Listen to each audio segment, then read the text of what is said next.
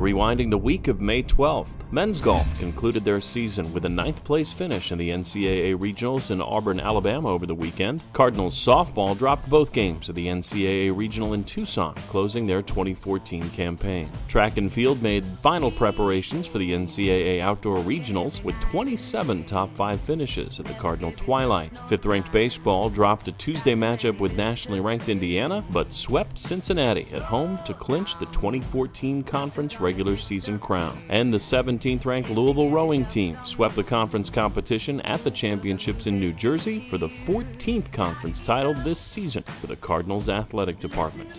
That's your Red and Black Rewind.